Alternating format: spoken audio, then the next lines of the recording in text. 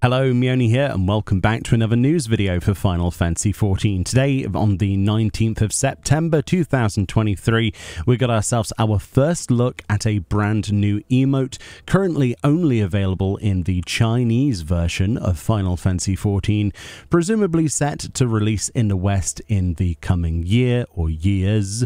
Nobody knows at this point. Currently exclusive. This is currently available on the Chinese cash shop and basically is a series of jumps. Essentially, you get a set of jumps. There are 5 jumps in total. We actually have some footage interspersed with this that we can show you. They include sort of stylized pose jumps, as if you were jumping sort of like in a movie or something, like a freeze frame sort of thing. They're full animations, they jump and then they land. We've got star jumps, we've got, star jumps where we kick up, we've got fist in the air, we've got both hands upright, and then we've got an almost gentlemanly kind of pose whilst jumping, kind of like a sideways star jump.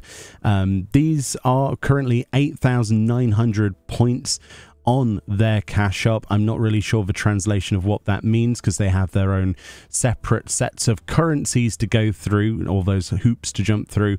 But since it is a set of 5 emotes, you can imagine that it would, in the West, have a premium price to go with it. They're quite interesting. They're not necessarily things that immediately jump out and go, wow, kind of like the magic trick did to me personally, but that's just my own opinion. You might love this, and it kind of would be nice to have different kinds of jumps, even though they are their own separate emote. Of course, one of the other things that they demonstrate on the LIVEDOOR Japan blog is that people would love to use these during outfit transformations and things like that, using macros, which is a great and valid way of utilizing them. But yeah, I'm really excited to see when these are coming out and to do videos on them. But thank you once again to people who tagged me in this, because I wouldn't have known it otherwise. But of course, there we go. Anyway, let me know what you think about having 5 jump emotes in the cash shop in the future, whether you're excited for this one or if you prefer your just bog standard jump. And I'll let you know more details as we come. Much love, enjoy the rest of your time zone, and I'll see you all next time.